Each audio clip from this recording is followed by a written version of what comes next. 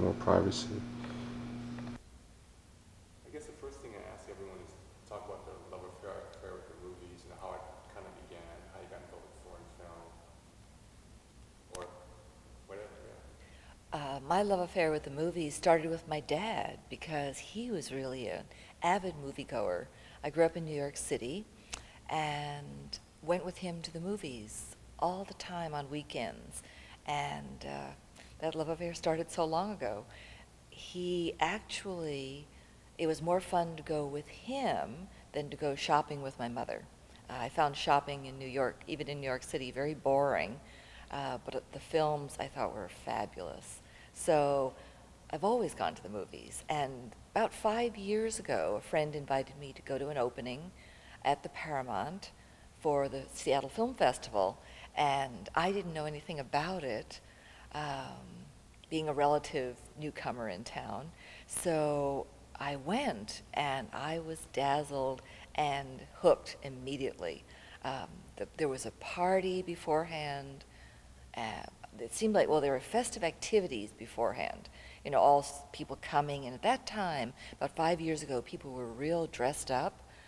So there were lots of sequins and interesting, creative costumes worn by people and all different types of personalities. And I just loved it because I come from New York and love diversity.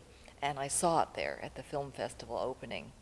So after the film festival, I noticed that there were people there still helping at the party, and so I started chatting with one of them, and I said, "Do you need volunteers for next year's film festival?" And she said, "Absolutely." She's real warm and described the kinds of things to do, and I thought, this is it. I'll volunteer, and I'll get to see all sorts of films. I couldn't believe that volunteering, I'd not only see the films that were on the screen for that evening, but I'd be able to accumulate hours toward other films that I wanted to choose and select to see.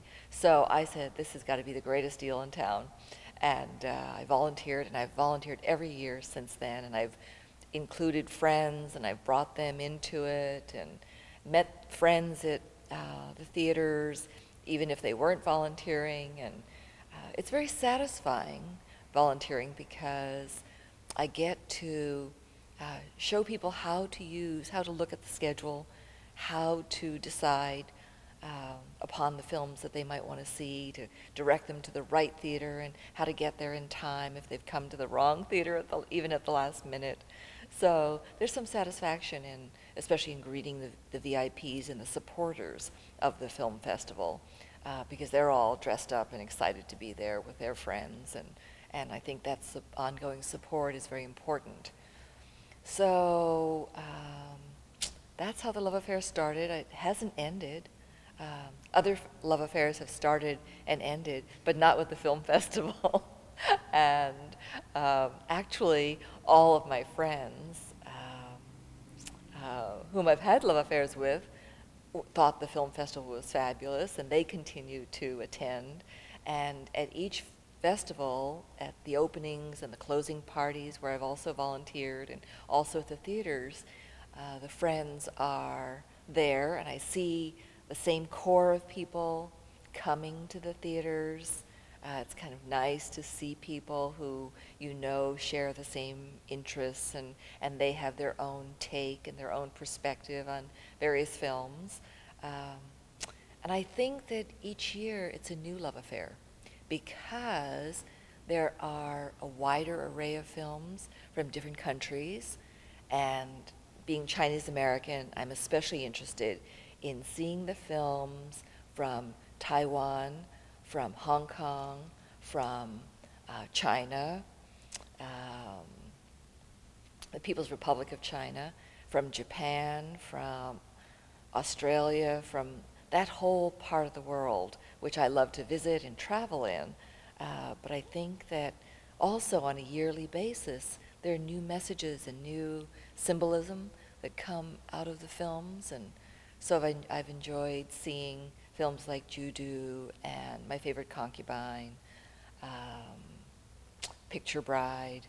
Some of these are classical, traditional stories that bring to mind a lot of the history that I like to be in touch with, that I am not in touch with on a daily basis because I live in a predominantly Caucasian, Eurocentric culture.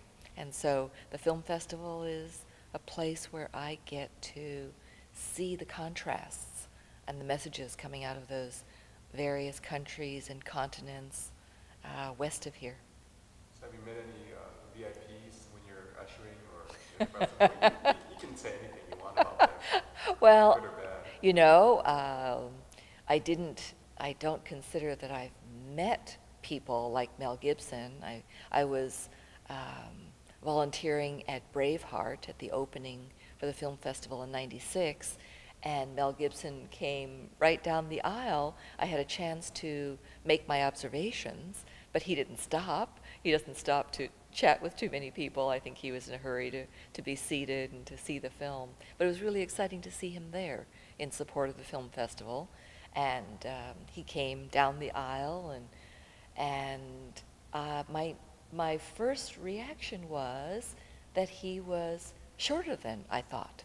And that's typical. And I thought, that's typical of these stars that look so huge on stage. But while watching Braveheart, it made me a little more sensitive to noticing how they compensated for his height in various ways. And I thought, very good camera work and good staging, good direction. It just is something that, a little additional fact that I was intrigued with because it was a personal reaction that I had. And it doesn't matter to me that he was shorter. I mean, I think he was brilliant on film and in his work regarding Braveheart, and I thought he did just a great job. So what does your job ushering entail? I mean, what's the procedure? You can see, I mean, I'm interested. So. Okay. Well, you come early, and one of the first things to do is get a general sense of how it's going that day, what the crowd's going to be like, if there are wheelchairs expected, if there are perhaps a contingent coming in that doesn't speak the English language as their primary language. I try to get a sense of who the sponsors are and how long the film is, if the upstairs balcony level at the Egyptian is going to be open, if it's going to be open later, then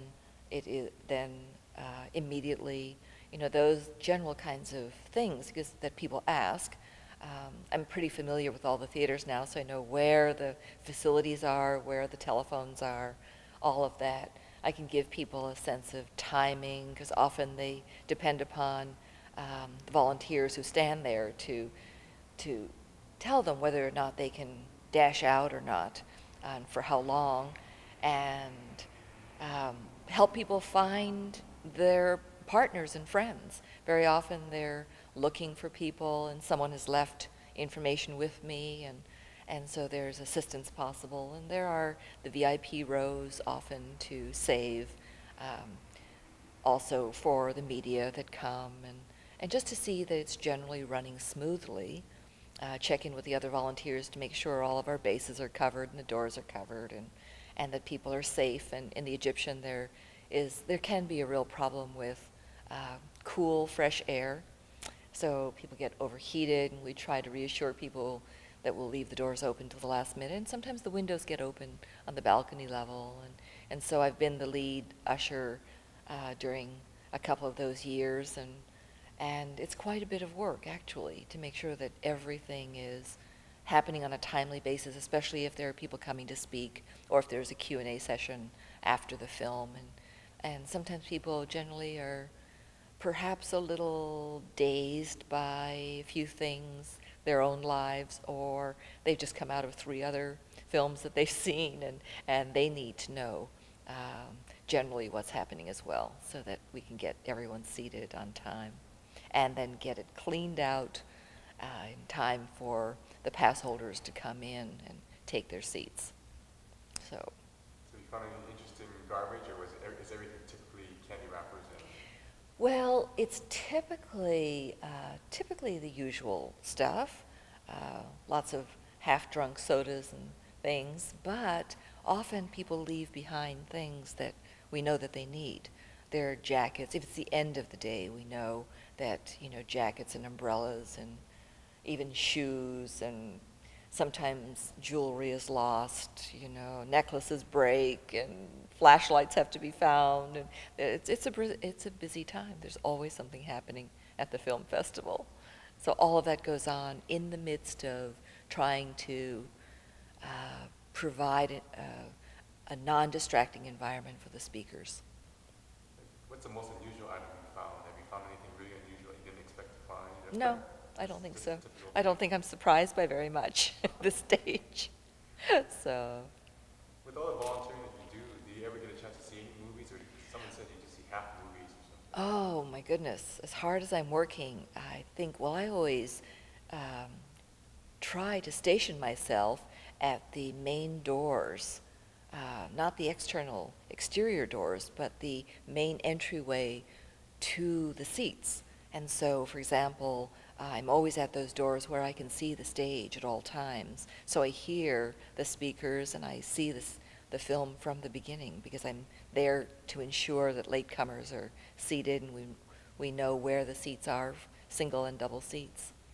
So we guide them there by flashlight. And if it's very busy, then sometimes I'm busy seating people after the movie starts, but that usually ends in 5 minutes, 5 or 10 minutes at the most if it's a real jammed session. But I get to see it from the start. I try not to sell T-shirts, and so that's tough to find good volunteers who will sit out in the lobby throughout the whole film selling T-shirts. So have you ever done the Secret Film Festival? I know we can't mention titles, but have you ever done that, or is that something that you just know about? I know about it, and I've seen some of the films, and as a volunteer, I guess I feel pretty free. If I've talked with the lead usher and I know that everything's very much under control. For example, at the Egyptian, I can come over here across to the Broadway Performance Hall if I'm not as interested in the film that's going on at the Egyptian, or vice versa. I volunteered at every theater at the film festival. So do you get to choose your films, or you just see whatever is there? Often we volunteer in advance for the theater, and I found over time that I like what's shown at the Egyptian. I like the size of the screen, and I do miss some of the ones at the outlying theaters, although I have an opportunity sometimes to see those later on using my comp tickets or buying a ticket of my own.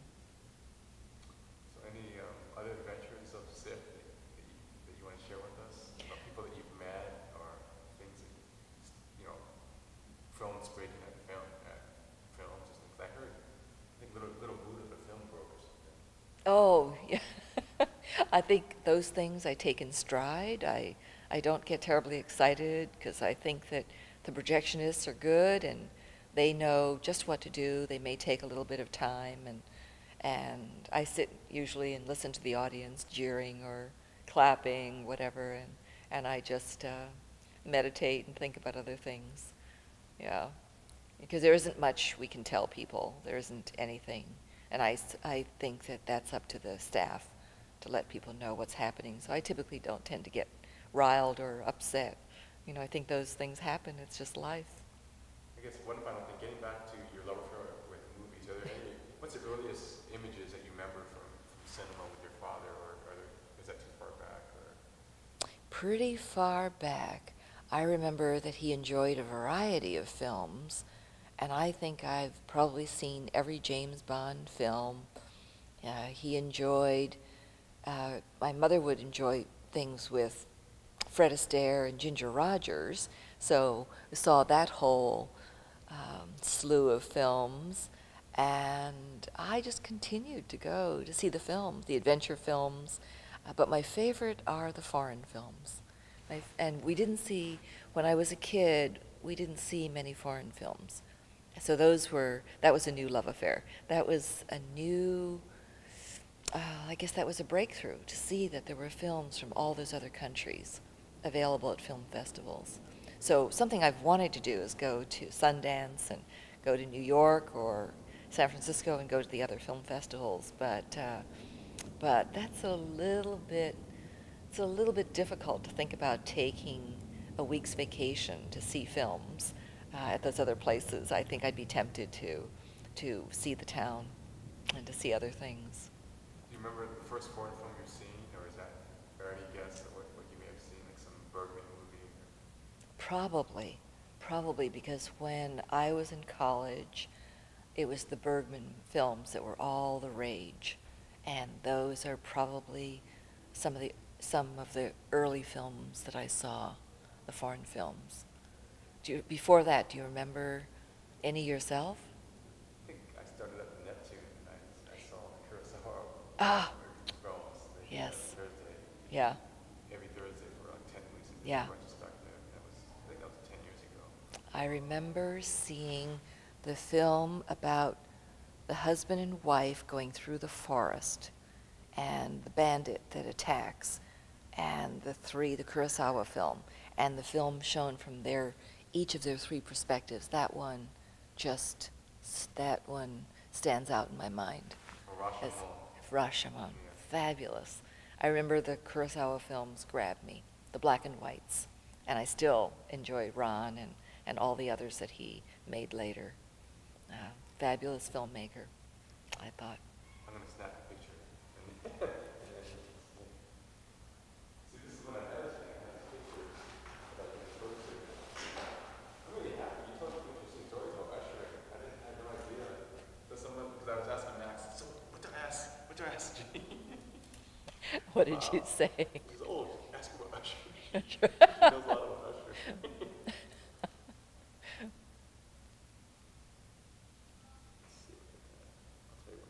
Is it still rolling? Yeah, I'll just let it go. 1, 2, smile. Okay, I'll just better stop there. So I wanted to also mention something that was most memorable for me this past year was Peter Greenaway's talk with the audience, and I think it was at the Egyptian. And he spoke before we saw Pillow Book, which I thought was terrific, because I think he spoke before or afterwards, and of course, he mentioned all the languages, the 20+ languages that you could hear in that film, and talked about the making of it. I thought it was one of the best films that I saw. I told everyone about it, and there were people I spoke to about it who went to see it and said that they didn't understand it. And I thought that I had indicated to them that it wasn't a narrative, wasn't a straightforward story, that it was simply about this character and her enjoyment of the writing of the characters on the flesh. And I thought he did a wonderful job with the way he used the camera and the fact, and I did fully understand what he meant by when he said that he wasn't interested in taking a novel and just portraying the pages, page after page on film, that he wanted to use the film more naturally as its own medium, and I think he did that.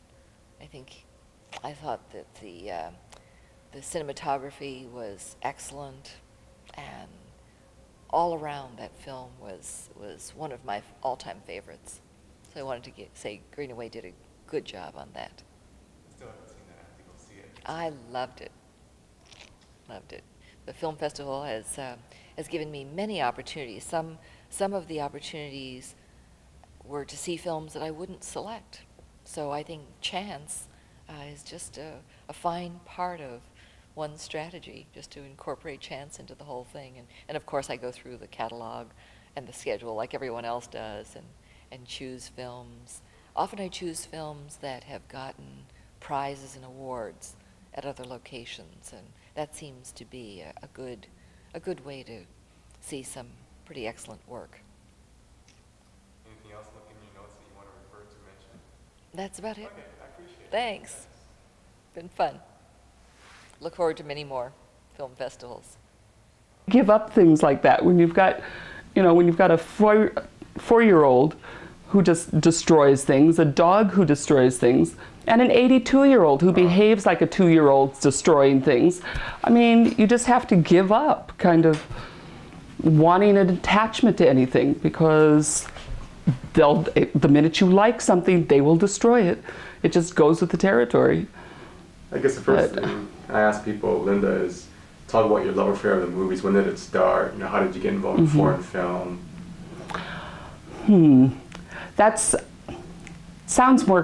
Sounds easy, but it's kind of complicated, because, I mean, I'm 51, so I have a lot of decades to go through, and there are decades that I've entirely missed out on the movies, mostly because I was doing theater, and when you do theater, you sort of notoriously don't get to see anything. But, I mean, when I grew up in a small town in Montana, well, Missoula, which was really small back in the 50s, and didn't have TV, so I got to see the first run of Davy Crockett and all of those kinds of Walt Disney films, and it literally was the Saturday matinee with the kids, you know, every child in Missoula showing up to see the movies and playing Davy Crockett and having our little coonskin caps and the whole routine. And that was in Montana. When I moved to Seattle, I think we maybe saw one movie a year, and it was always an epic. It was something that we got through my dad's work. I mean, I'm a blue-collar, my dad was a meat cutter, so I'm a blue-collar kid, and not a great deal in terms of culture from the family basis. I mean, I grew up with cowboy music, not even country western music. I mean cowboy music. I mean Lone Prairie kind of stuff. And I thought that spaghetti was Franco-American, and I thought that Velveeta was cheese. I mean, I didn't know you could cook your own spaghetti and the cheese came in blocks and other flavors. So movies were not something I really knew about as a kid, except to go to the Walt Disney things, and we'd do once a year epic, you know, Ben-Hur, because Dad through work got tickets and the entire Safeway store chain went to see Ben-Hur, and we would go do that. When did I think I didn't really figure out about movies until, for some reason, I don't know, the first foreign film I ever remember seeing was Nights of Cabiria. I don't know why I went. It was the very first subtitled film I ever saw, and it was slow, and I was bored, and I hated it. But I kept going back. I mean, I kept going back to see them, and pretty soon they were kind of, oh yeah, you could read, and it wasn't a big deal. The first film I remember being, I don't know why this memory sticks in my mind, but it does. Didn't see a lot of movies through high school, but in college, my theater teacher was having a big dinner, and somewhere in the middle of dinner, before it was even finished, he looked at his watch. This, mind you, is in Walla Walla, Washington. There's not a lot of cultural opportunities in Walla Walla, but there was a film society that had movies every now and then. And he jumped up and said, "We're going to be late for the movie." Nobody told me we were going to a movie. And asked him what the movie was, and it was Children of Paradise. And for some reason, the title made me think it was going to be a Marlon Brando motorcycle movie. I don't know why I thought that, but that's what it implied to me. And we took off, and I fell in love with Children of Paradise. I mean, it combined theater, it combined movies, it combined everything. And that was it. That was the movie that started turning me on to going to see movies, to want to see movies.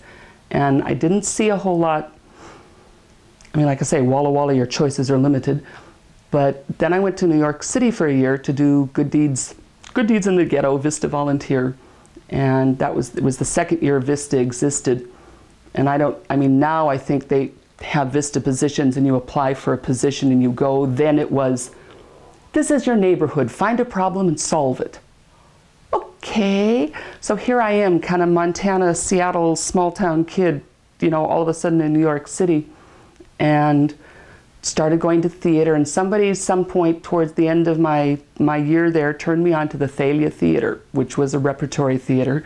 Two movies a day, 2 different movies a day forever. And I think I spent my last month in New York in the Thalia Theater, and it was 1968. And I caught up on every foreign film that existed up to 1968. I mean, I did, you know, Buñuel and Bergman and Antonioni and everything. I mean, everything that had been made up to that point, I saw during that last month in New York. And I mean, that was it. I mean, I was hooked on movies forever. Buñuel became my instant favorite. There are movies from that period. Nazarene, I think, is my, that are on my all-time top 10 lists. Nobody ever sees Buñuel's Nazarene. It's brilliant. It's wonderful. I love it. Came back to Seattle and I was going to be a teacher. I somehow didn't get work. I think it was because I said, oh, well, I've just come from poverty projects and I want to go work at Franklin and Garfield and, work in the ghettos. And that apparently wasn't the thing you were supposed to say in 1969 to get employed.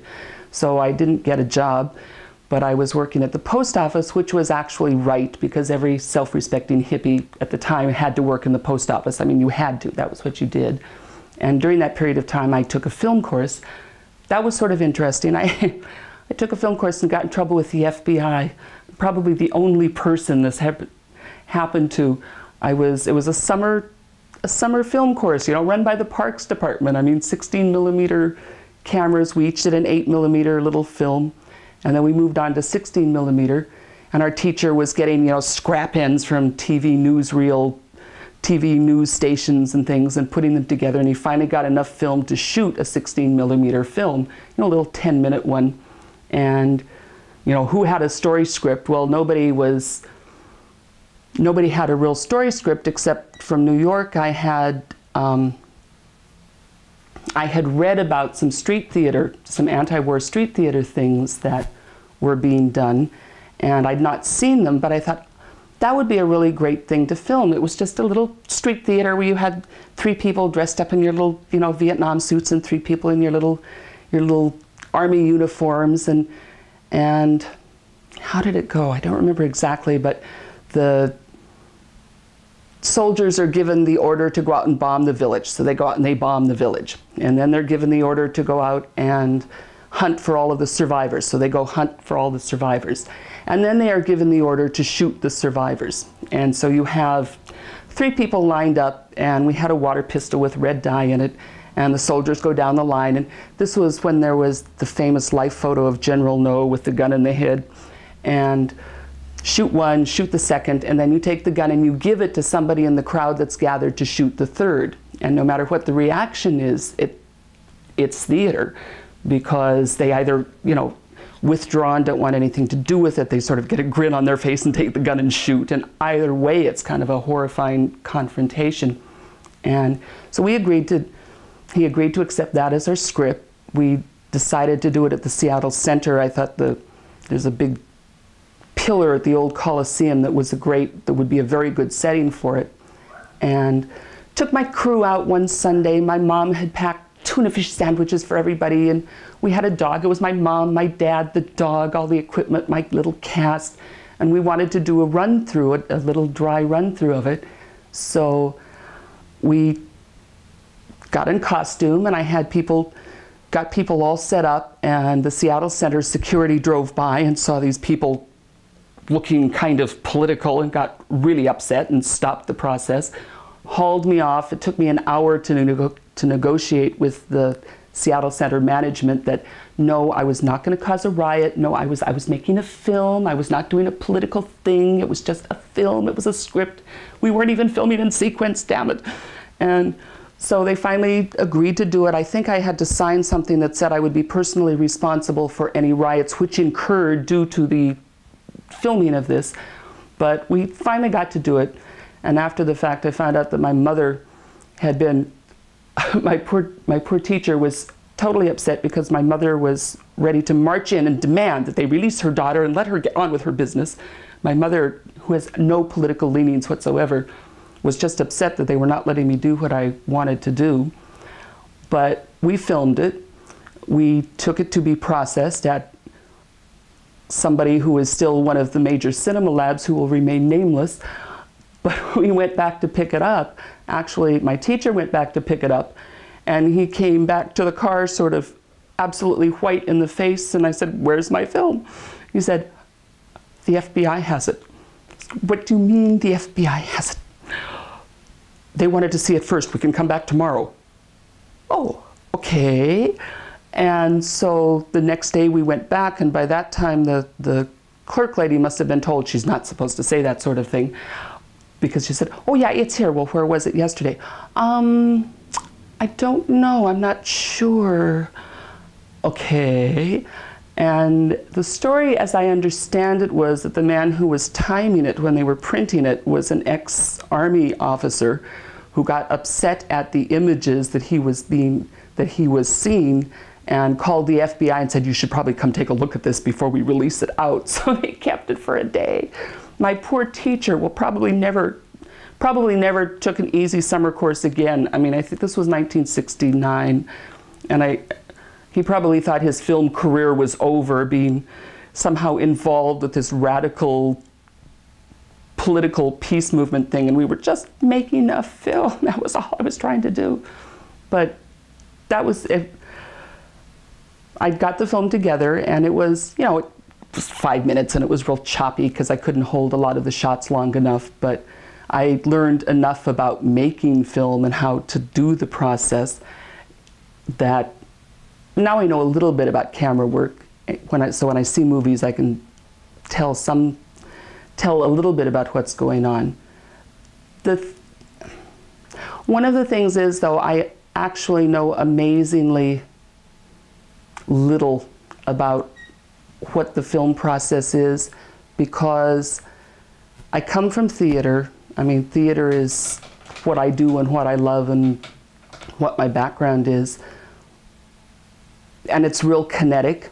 And there's a part of movie making, a part of movie viewing that I don't want to ruin by knowing too much about it. I mean, I want to have an emotional experience, and I don't want to violate that by knowing that this was the camera angle and this was the shot and this was the technique. So I think I sort of intentionally stopped pursuing making films at that point, just because I wanted to keep the magic there for me. I mean, it has to be a really obvious mistake for me to pick up on it. You know, the ice cream is there one scene and the ice cream is gone the next scene. I mean, if it's that obvious, I might see it. Otherwise, I'm not going to pick up on all those little reverse shots or camera booms if they're little ones. And a part of that is absolutely, totally intentional. I want the emotional experience. I don't want to know too much. It's like, I'm very glad I learned about poetry when I was in high school, and we ruined things like, I think that I shall never see a poem lovely as a tree, because who wants to? But I don't want to ruin a movie to have to learn all of that, because you kind of do when you actually get all of that down. So I stopped learning about the making of films, but I kept going, and I went to San Francisco and started doing theater. So I lost out on the 70s in movies, because, like I say, when you do theater, you're rehearsing or you're performing, and there's just not any time left over. I saw a lot. If there was something Buñuel did, I would go see that compulsively and go to see those movies, but kind of missed out. Came back to Seattle and I started the film festival in '84. And I remember when I first came back to Seattle, I was here for about 4 years, and I did a little bit of theater, but not a lot. And my theater partner left, and I sulked for a long time and finally decided, okay, we're going to have to give up theater and think other things. And I took a trip, and I was gone for 30 days and went to China and Japan. And I came back to Seattle, and I really wasn't ready to rejoin reality. I mean, I just really wasn't ready to be here. And I opened up the paper, and it was film festival. Oh, okay. And so I kind of went straight from the airplane to the film festival, and it was absolute escape. I'm not back yet, I'm somewhere else again. So all the Chinese films, all the Asian films, and saw all these people sitting around who were people who by 1984 had already been going for a million years, and went back the next year and went back the next year, and by about the fourth year I realized I'd spent so much money on buying my little 6-pack of tickets. It was obviously time to get a pass, and got a pass and started going really regularly. And in a lot of ways the film festival has been it's kind of an anchor. I mean, the film, for some reason, the film festival, May, June have turned out to be disastrous months in my life as a general rule. I mean, one film festival, opening night was Thursday. Friday morning, I woke up all ready to start the movies, and my dad was living with me, and I was caretaking him and setting out his pills and everything. And it was noontime, and he had taken all of his pills by noontime that he should take throughout the day. I mean, he had taken all of them on a million different heart meds. Rushed him off to the hospital. Yes, he almost died. He suddenly is in the hospital. It's like, Dad is in the hospital and I have to be at a movie in 10 minutes. I can do this. And I spent the next 2 weeks going between visiting my dad in the hospital, going to a film, running home, feeding the dog, going to see my dad in the hospital, dashing back to another movie. And I think in some ways it made the whole hospital experience kind of okay, because I had such intense focus on getting to movies. It didn't occur to me to not go to the movies. I mean, it just didn't cross my mind that I could give up a movie. But it was this triangle between here and Highline Hospital and my house in downtown, and you know, this little triangle of activity I did for the 2 weeks he was in the hospital. And then I finally got to see a few films in peace. And then of course I'm still trying to work, because I can't take all of that time off work, and it's a graveyard shift, so sort of see a movie, dash off to work half dead, try to get through work, and of course I come bumping into work saying, I saw this great movie and there's this and this and this, and you'll need, well, where's it showing? Oh, well, it's not showing anymore. You'll never get to see it. I'm sorry. And I finally stopped telling people about movies, because there are these wonderful things that nobody is ever going to be able to see, except I come bumping off, and there's all this enthusiasm. Gets me through the night, go home, sleep a few hours, go to the hospital, go to the movies. And that year was kind of chaotic. A couple of years later, a friend of mine, my brother's best friend, who was sort of my little brother by circumstance, came home from the hospital to die. He had AIDS, and all through the film festival it was making the phone calls of trying to get the airplane tickets arranged, and talking to John as much as I could on the phone. He was kind of in and out of focus, and my brother left on Monday to go see him, and I was going to a movie and talking on the phone and arranging everything and talking to everybody and going to another movie and doing all of this. And John actually died before I was going to leave on Thursday, and he died Wednesday night. But the film festival sort of sustained me through that also, just seeing movies. I mean, kind of having that split focus of, yes, there's this horrible life thing going on, and then there are films. And I always pick the depressing films, and people always say, what are you doing with all these depressing films? Isn't your life depressing enough? And I think in some ways it's kind of, I go to depressing films because I want to make sure there's still some emotion left. I want to make sure that I've still got some feeling, because all of these things keep happening. I mean, I did theater in San Francisco for 10 years, and I was doing off-Broadway theater. And it was a big gay community, and probably 80% of all of the people who are my friends and I worked with are dead. And that whole grieving process, you know, has taken years and years to get over. It's very strange to have an entire decade of your life sort of wiped out. I mean, we know what we did in a certain period of time because you've got people to share it with, or you've got people who have the same memories that you do. And I don't have anybody who has my memories anymore. They're all gone. And sometimes in coping, you kind of shut down and go very, very dead. And I think I go to see the films, I choose the films I go to see to make sure that there's still some kind of life there, to make sure there's an emotional experience there. I mean, if I see a comedy, that's fine. I can live with a comedy every now and then, but I really do choose depressing, horrible movies on the overall basis. And then a couple of years ago, well, for the last 2 years, I guess, for the film festival, my dad has Alzheimer's, and it got progressively worse, and so I was having to have a caretaker be with him during my film festival hours. So I would come home and my poor caretaker would be tearing out her hair because Dad, at the first year I had a caretaker, Dad was in his very sort of manic, he was really manic. And I mean, I'd come home and he would have taken all of the drawers out of all of the dressers and moved everything around and didn't want to go to sleep and was wandering around the neighborhood. And my caretaker's kind of following behind him.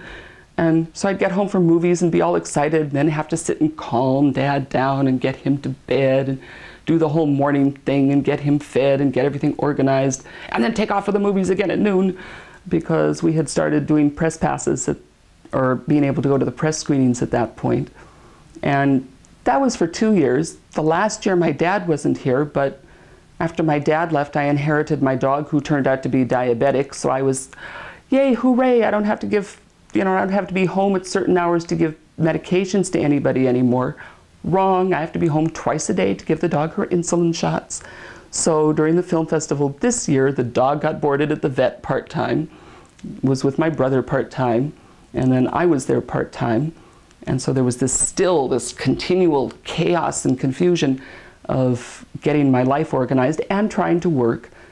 But again, it has never dawned on me not to go to the film festival. I mean, you see movies. I mean, that's what you do. You see movies. It's not an option not to see movies. And for a couple of years, one of the film festival people who goes was a co-worker. We both work at King County Jail. So we sort of work in a movie setting. And graveyard, we both work weekend graveyards, which is of course the most exciting time because you get all the drunks and the druggies and amazing stories. And it was nice when he was working the same shift I was because we could at least talk about movies together. Somebody was there who understood. Everybody else just thinks I'm crazed. I mean, anybody who's a film festival pass holder has an entire family that looks at you like, I can't believe you're doing this. Again? Again. I mean, every day, even when my dad was healthy, it was, you're going to the movies again tonight? Yeah. What about tomorrow night? Yeah, I'm going again tomorrow night. And I would try on the calendar, put big yellow lines. All of these days I'm going to be at the film festival. And in spite of the fact that every day I would point that out, we're only here, he would, every night, you're going again? Yeah, I'm going again. And yeah, family does not get it. They simply do not get it. My brother and sister-in-law think I'm out of my mind. And compared to some film pass holders, I mean, my personal best is 77, which isn't really a major amount compared to what a lot of people see. On bad years, I only get to about 50, but not going is not an option. I mean, it's like I say, it's just not an option. And for several years, I had my motorcycle, and that was really easy. And one night, my motorcycle died, deserted me on Capitol Hill at 1 o'clock in the morning. I'm going, oh, dead motorcycle. It's going to have to stay here for the duration of the film festival. Too bad. Take the bus home, get home at 3 o'clock, get back up at 8 so I can go to a movie. But yeah, movies. I don't see a whole lot of films during the year. I think because in part I'm kind of burning out. Well, that's not right. I used to do things like gardening. I used to do things like camping. Well, caretaking Dad kind of screwed those things up, but he also used to do all of the gardening for me. I mean, I would set stuff out and he would do it. And he would take care of a whole lot. Well, now, by the time the film festival happens, exactly when you should be planting your tomatoes and cucumbers, So that's not getting done anymore. And every time the film festival is over, I have this sudden impulse to go put things in the ground. Well, it's too late. I put them in the ground, they die, but I still have not learned that yet. I'm still compulsively putting things in the ground, and it takes a couple of weeks to recover. And then you start going camping, so you kind of miss out on all of the summer films. And I don't really pick up on movies again until about September, by which time all the theater tickets, I mean, September and October, there's 1,000,001 dance companies and theater productions. And So they tend to use up that. So dead of winter is when I pick up then on all the movies I've missed through the summer and the rest of the months. Thankfully, not much opens in the summer that I care about, but then during the winter I have a little spasm of catching up on all of the movies, the leftover movies, and then comes the film festival again. You start anticipating the film festival, you know, like around March, trying to figure out what days can I miss at work and how am I going to make this happen and how little sleep can I actually live on, and go through that process. But I can't imagine life without going to movies. I periodically think I need to write, I need to go live in the mountains, I need to go live at the ocean, I need a nice quiet environment, and all of that would be wonderful, but I wouldn't be able to go to the movies. I mean, I can't quite imagine what that would be like. So it crosses my mind this would be a good thing, but I don't ever do it. And I periodically think, okay, so I go to all these movies, I do theater, I should, if I want to write, which I do, I should write movies and play scripts. And I actually tried it. I took some classes and went to it, and I don't want to write about it. I mean, I don't want to write scripts. I want those things to be emotional, wonderful things. I don't want to play in it as a maker of them. I just want the pure gut emotional experience of it all. And I'm happy with that. I mean, my acting is very emotional. I mean, I use, how to say, I think when you're doing a craft, you learn the craft first, and you get very, very good at the craft, and then if it's what you should be doing, suddenly there is an art that happens just because that's what you really should be doing. You have the timing for it, you have the sense of it, you know how it should work, and you just do it, but you have to have the craft first. Well, I'm not willing to sit down and learn the craft of filmmaking, because I don't, like I say, I don't want to ruin it. I want the emotional experience. And I know the craft would probably be pretty easy. Well, easy. I mean, crafts are never easy. They take a lot of practice. You have to learn a whole lot of things and make a whole lot of mistakes. But I mean, I know how that works. I know it can be done. I don't want to learn the craft of writing for this. I don't want to learn how to structure scenes. I'm the real good doctor for scripts that aren't working, for plays that aren't quite right. I mean, I can look at something and say, oh, this is where you're missing, this is what needs to happen. But I don't want to sit down and be the one who structures it and sets it up. I've done some directing, I know how that works. I'd still rather be at the other end, because as a director, you're busy moving little objects around and you kind of forget about the emotional part, which is what I like. So, and the thing about going to foreign films as opposed to American films, I'm continually amazed at how much I sort of, especially, I mean, working in the jail, this sounds really weird, but I interview people, see if they can go home for free, or if they have to post bail, or make a recommendation to the judge about why they should never get out, or, you know, whatever. And we get more and more of an international population as the years go on, particularly here. And it amazes me how sometimes I can be talking to people from Eastern Europe or Romanians. Romanians are big. I don't know why. Suddenly Romanians are in Seattle and getting arrested. But there's, you know, it's like they're not foreign to me because I've seen them in the movies. I've listened to the culture. I know the sound of the language. I have a sense of why they did what they did, or not. It's not, it's the ambiance. I think that's the word I want. I have a sense of the ambiance of their lives. And so it doesn't seem so strange to me calling households with lots of different people trying to interpret on the telephone, or having the person I'm interviewing, you know, wave their hands or do something that's a real national characteristic that you wouldn't know if I hadn't sort of grown used to this in the movies, if I hadn't seen it in the film, or things that you read about that I say, oh yeah, well, they always shut the water off during such and such a time and such a time in this country. Things that don't, you know, it doesn't occur to anybody that that kind of thing happens. And it makes perfect sense when people are explaining this to me. Or when they say, well, I couldn't do it then because, oh yeah, right. And there's this whole world there's this whole other world that I know about, that I've experienced, that's kind of a part of me just because I've seen it in the movies over and over and over again. Countries I've never even heard of, that every now and then they show up. I mean, the name shows up, or somebody says, oh yeah, I've got relatives in Burkina Faso. You what? You know, who's ever heard of that?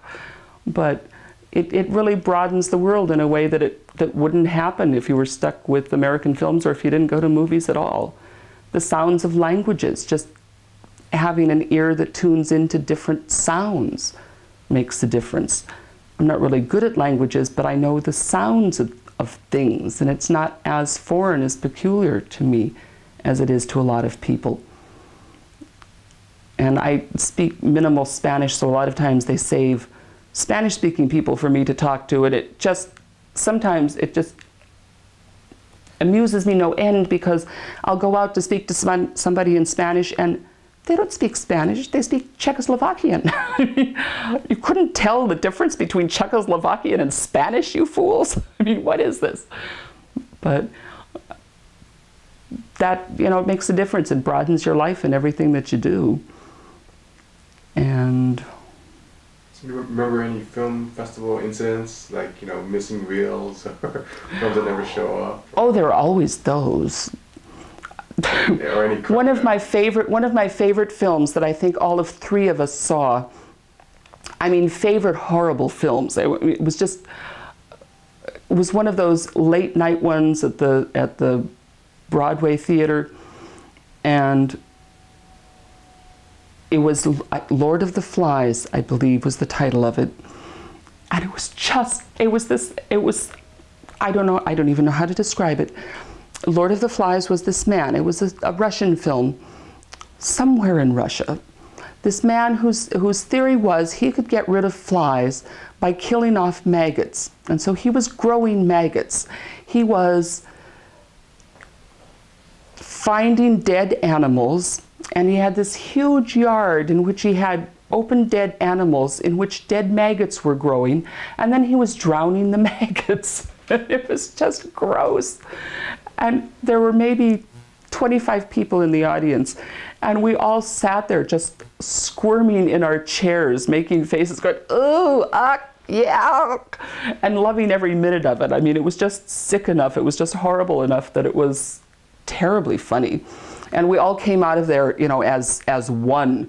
We have all experienced this amazing film that nobody else will ever see, and we're going to all put it at the top of our most favorite list, and nobody will ever know what it is. And it's true. When Rox a couple of years ago made that list, Lord of the Flies came up there as one of the favorites that nobody ever saw. And nobody will ever know what that movie's really about, except the 25 of us who saw. Maybe 3 of us were pass holders. And I loved that. I mean, that was just one of my favorite moments. And sitting with people, I like going to films where you're maybe the only pass holder and everybody else is Iranian or something else. You know, you just picked the wrong movie. And you look around you and you're really in a foreign country when you see the film. I mean, you could be in Tehran watching this movie with other people. I mean, those are always most exciting. And I like how we all have our favorite seats. Oh, that's good. And, you know, you have to rush in, and it's, I mean, you know in the ultimate scheme of things, you can see from any seat in the theater mostly. I mean, it's not going to ruin your life if you're sitting on the left side as opposed to the right side. But at the same time, when I'm at the Egyptian, I want this seat here. And so the whole scramble to get to your favorite seat. And every now and then I experiment with things. I say, okay, intentionally, I will not sit in my seat this time to see how it works. Well, it kind of works, but it's not satisfying. It's not the same experience if you're not in your right seat. So I always thoroughly thoroughly enjoy the little process we go through, and you learn how to stand in line and scan who's in front of you. Okay, they sit over there, they sit over there, they sit over there, so I don't have to worry about them. That person I have to worry about. She usually goes with her friend. Well, if her friend is there first, they've saved the seat next to them. I might have to go for option number 2. Let me see, who else is in line? And you scan and you figure it out. Try to figure out where you're going to end up. But that can take a lot of energy and effort, you know, doing that sort of thing. Most important. And you signed your thing, aka Lolly Madonna. Could you explain that? Lolly Madonna. Yes, Lolly Madonna was a name given to me in San Francisco after, at a late night drunken theater party, somebody decided, this was about the time that the Beatles' Lady Madonna was out, and somebody dubbed me Lolly Madonna. Well, Lolly Madonna then became a persona all on her own. Lolly Madonna is a blonde. She tends to wear pink and purple pinafores, and Lolly Madonna became a San Francisco creation who would MC benefits and things. And she was an entirely invented character who was just simply given to me accidentally. And Lolly Madonna every now and then did a theater piece that I didn't want anybody else to know about, which for me was just opposite, because I was doing experimental theater, and those things I was willing to be a part of. When I went out to Mill Valley to do summer pageants, that's when Lolly Madonna went, because I don't want anybody to know I do straight summer pageants out of Mount Tamalpais. And so Lolly did theater in San Francisco, and Lolly Madonna, we were always going to have a number of different groups. You know, Lolly and the Madonnas could be a singing group. There are a lot of Lindas in the world. I mean, 40s and 50s named a lot of Lindas. So Lolly's the continual alter ego who every now and then sort of pops up and does her own little thing. She's a blonde. Lolly is definitely a blonde. I mean, I've tried to make her a brunette, but no. Without the blonde wig, it's just not the same. And she was a creation. I think one of the things of working with a lot of gay men in theater is they sort of use you as their alter ego. And so Lolly was in part created by a whole lot of gay men who did not do drag, but who kind of needed an alter ego to do drag for them. And that was me. I did that. Kind of unconsciously, but I realized after the fact that precisely what I was doing. I was their alter ego. I was being their drag for them. And that's kind of nice, and it's nice to have another personality. I mean, everybody should have one. I think absolutely everybody should have an alternate personality. Anything else you want to share? There are all these things, and I can't. That's okay. Do you remember any of the past orders? So I think some past orders have passed away. I don't know if you've known any of those. Yeah, not really well. But yeah, every year when you come back and you say, oh, yeah, so-and-so isn't here, and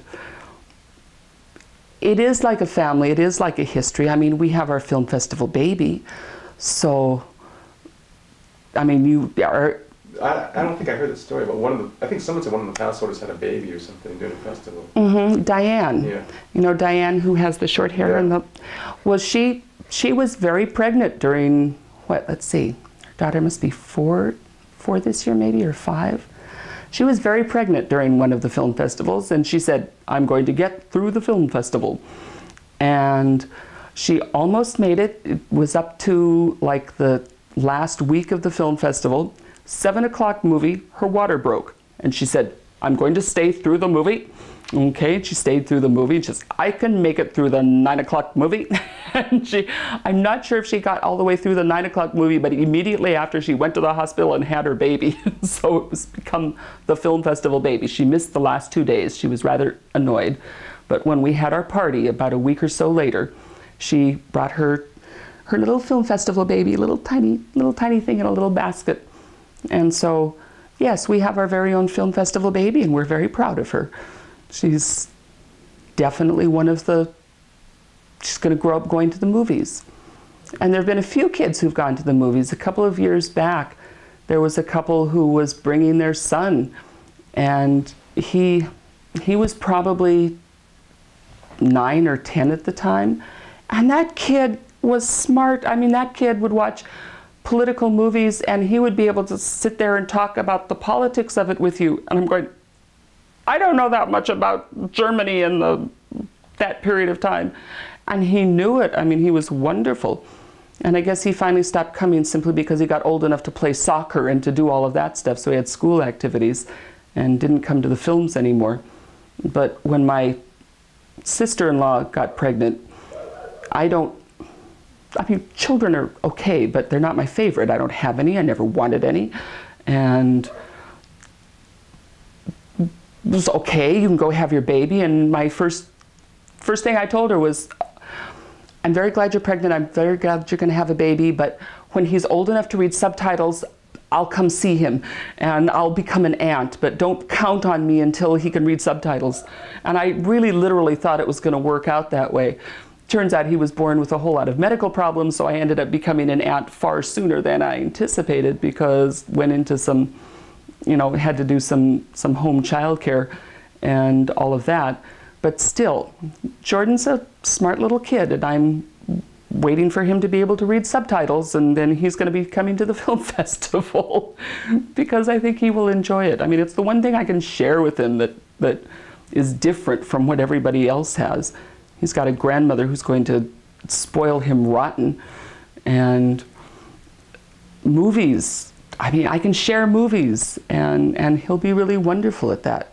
His physical problem, he was born with one dead kidney and one partially functioning kidney, and he had to be fed. I didn't know this, but kidneys affect your appetite. Yeah. So he grew up without having any appetite, without being able to eat.